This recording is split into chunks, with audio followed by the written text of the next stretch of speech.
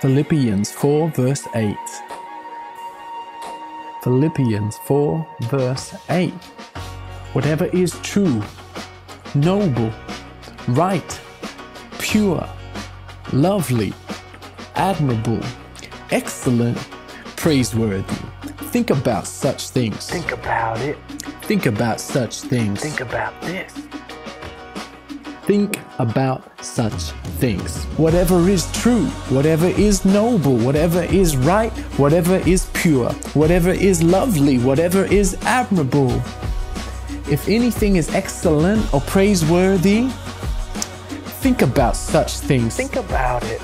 Think about such things. Think about this. Think about such things. Think about this. Whatever is true, whatever is noble, whatever is right, whatever is pure, whatever is lovely, whatever is admirable.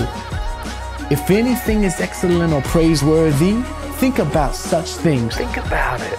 Think about such things. Think about this. Philippians 4 verse 8. The garden of the mind we must appreciate.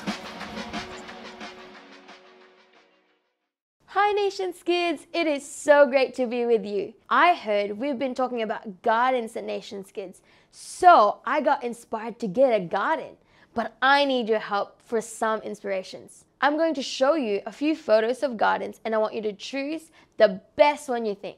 You ready? This or this? This or this? Last one, this or this? Awesome. Thank you. I think I'm ready to get a garden, but I think I need help on how to look after my garden.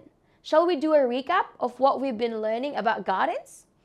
I heard we've been learning about our minds and they're like beautiful gardens and that we have to look after them. We have to look after our minds to keep them beautiful and healthy. Just like our memory verse says, to keep our minds fixed on things that are true, noble, right, pure, lovely, admirable, excellent, and praiseworthy.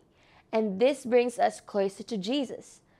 We also learned that our minds need to be fed good food and healthy things like Bible verses or Bible stories to keep our minds healthy and beautiful. That's so helpful. But what happens when there's like weeds that grow or like bugs that come to destroy my plants? There are things that come and grow that we don't want and that are not meant to be there. They prevent our gardens to be beautiful and healthy. Do we want them there? No. They make gardens unhealthy and not beautiful. And as an owner of a garden, we have the responsibility and power to keep them healthy and beautiful.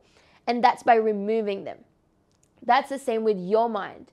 We actually have the ability to take any thoughts captive and get them in line with Jesus' will.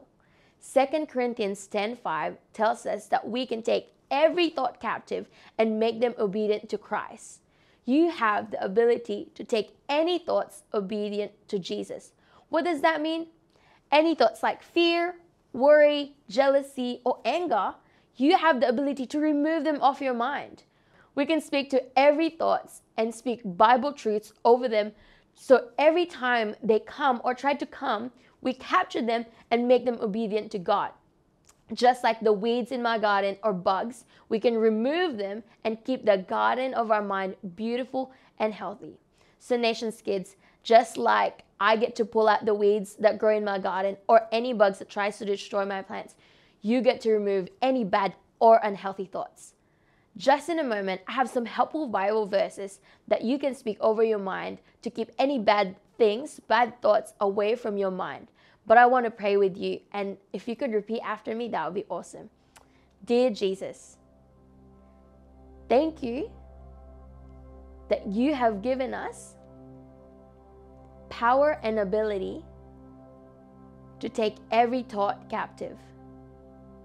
And right now, I take every bad thoughts captive and make them obedient to you. In Jesus' name, amen. Well, thank you, Nations Kids. Why don't you now practice taking those thoughts captives by speaking these memory verses over your mind. Goodbye.